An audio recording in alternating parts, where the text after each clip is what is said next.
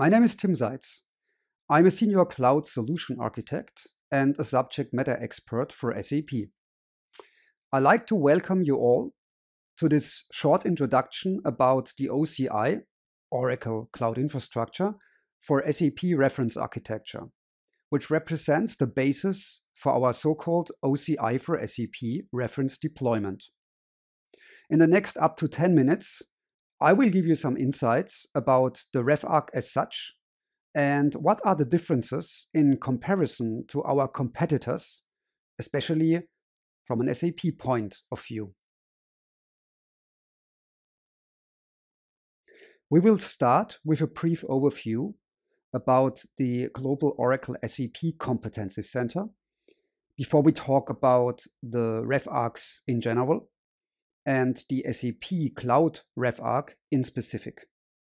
Finally, it might also be of interest for you how the Oracle engagement model for SAP deals look like.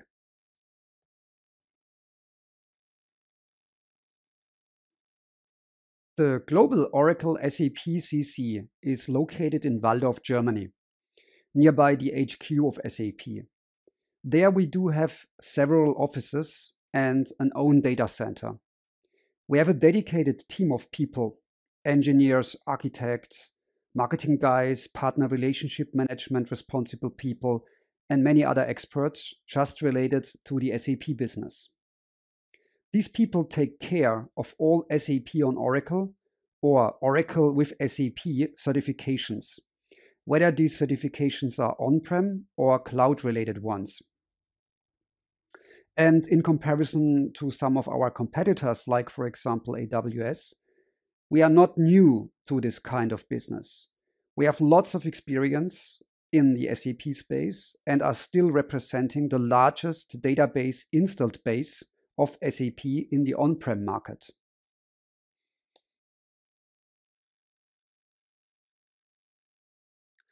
Before we talk about the SAP RefArch, we should also define the purpose of it. So a reference architecture, whether it has an on-prem or cloud focus, can be defined in the following way.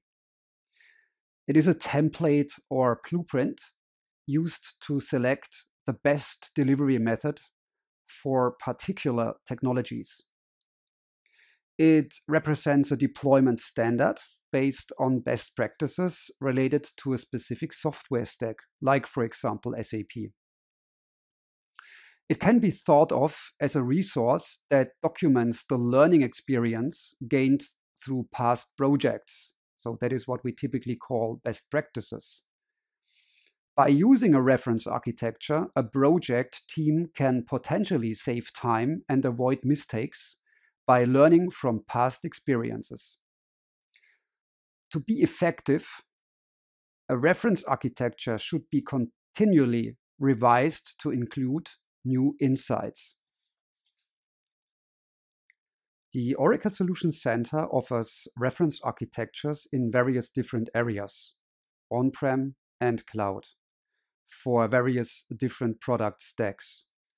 SAP is just representing one example out of the OSC portfolio. The RefArchs for OCI, Oracle Cloud Infrastructure, are mainly infrastructure as a service focused.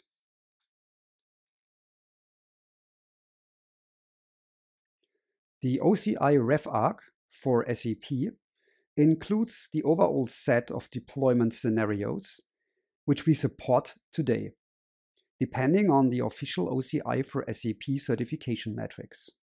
It will be updated whenever new services are available or old ones are no longer supported.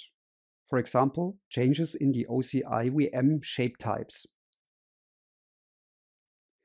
Nevertheless, we have learned from the past, from our on-prem SAP customer base. And we are well aware of the fact that it is not just done with the offering of a RefArch for SAP on OCI. Other important factors are SAP environments are complex, not comparable, let's say, with more simplified kind of Tomcat-based application deployments. SAP on on-prem customer deployments have highly individual workloads and architectural differences. SAP customers expect a certain support as they are used to from the on-prem world. It is not done with the offering of some white papers or nice deployment graphics on the official websites like our competitors do. A dedicated engagement or support model for those projects is required. Same belongs to the SAP partner ecosystem of Oracle. Therefore, Oracle goes a different way than our competitors. Our SAP-specific engagement model relies on 3 pillars.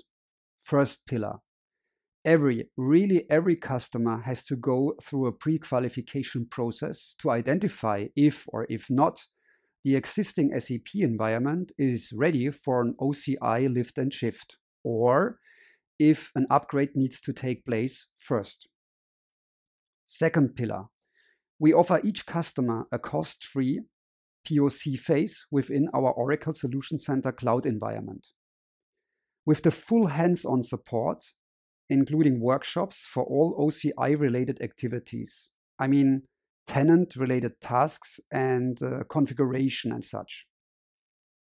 Third pillar, the customer will get an individual workload analysis with a best practice-based OCI for SAP reference architecture, depending on his existing requirements and the additional Oracle Cloud services, like, for example, CASB, Cloud Access Security Broker, or Identity Cloud services, the customer might want to combine with his existing, or let's say, future SAP OCI landscape.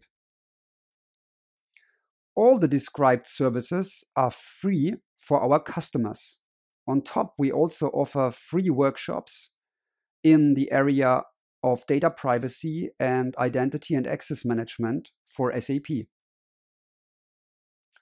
With this final statement, we reached the end of this video tutorial.